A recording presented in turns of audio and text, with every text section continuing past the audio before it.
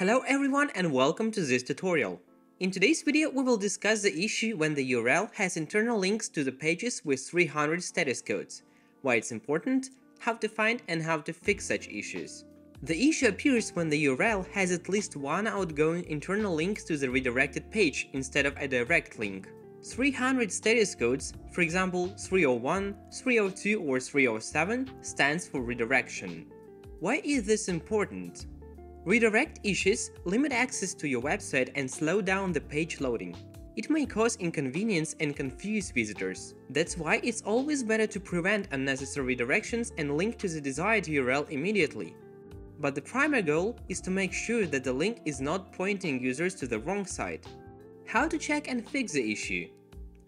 You can install some browser plugins to check the status code of the page and see the trace of redirects. However, it's almost impossible to check each and every link on the website this way. That's why we recommend using our site audit tool to get the list of all the issues in terms of technical SEO on your website, including internal links to URLs with redirects. Here are a few options for how you can fix the issue. The first and the most efficient solution is to replace all internal outgoing links with the direct links to the appropriate URL. Let's take this case for instance. As we see, there are all pages that have this issue. Let's see all the internal links on this particular first page. Here they are. Let's navigate to them and see the trace.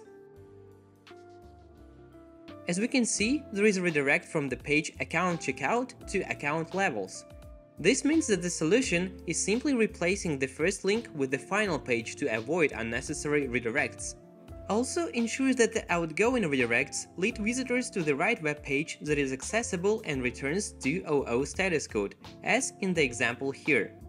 If you experience a problem with constant redirects to multiple URLs, edit the original one. That's it for today. If you enjoyed the video, hit the like button and subscribe to our channel, and if you still have any other questions, feel free to reach out to our support, which is support@sitechecker.pro. See you in our next episodes.